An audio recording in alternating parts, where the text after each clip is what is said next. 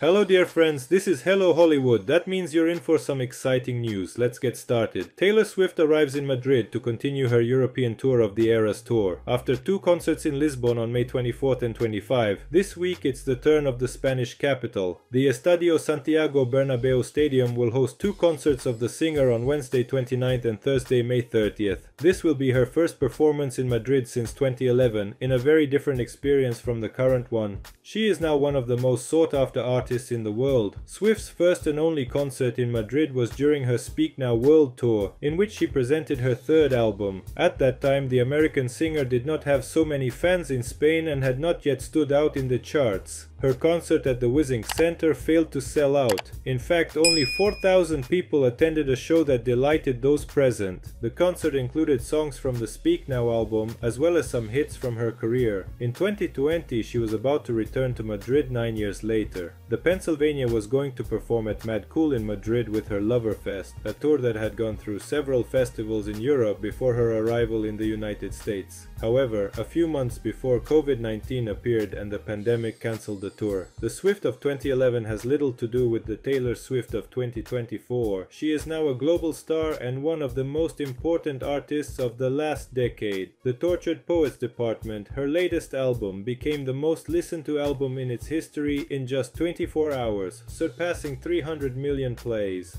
This success is also reflected in the prices of their concerts. The 4,000 Swifties who enjoyed the Wizink 13 years ago paid between 35 and 60 euros, with the option of a VIP pass for 175 euros. The cheapest tickets for the Bernabeu sold for 85 euros and the most expensive for 226. The VIP packages cost around 500 euros. In a matter of hours it was sold out and it was decided to do a new concert.